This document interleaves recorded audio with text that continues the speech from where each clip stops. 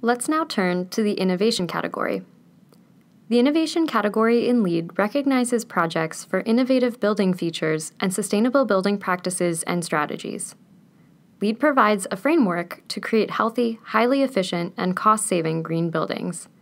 LEED certification is a globally recognized symbol of sustainability achievement.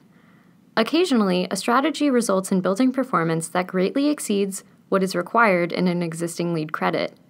Other strategies may not be addressed by any LEED prerequisite or credit, but warrant consideration for their sustainability benefits. In addition, LEED is most effectively implemented as part of a cohesive team, and this category addresses the role of a LEED accredited professional in facilitating that process. So what's new for LEED version 4.1? Improved resources for project teams and more flexibility. In LEED version 4.1, we directly reference the Innovation Catalog on USGBC.org. This valuable resource allows project teams to find out about approaches for innovation strategies used by others in the past.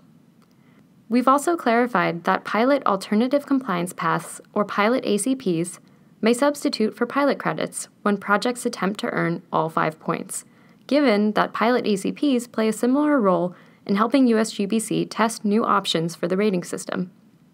Finally, in LEED version 4.1 for interior design and construction, we now allow project participants who are LEED accredited professionals with either a buildings design and construction specialty or an interior design and construction specialty to count towards the LEED accredited professional credit.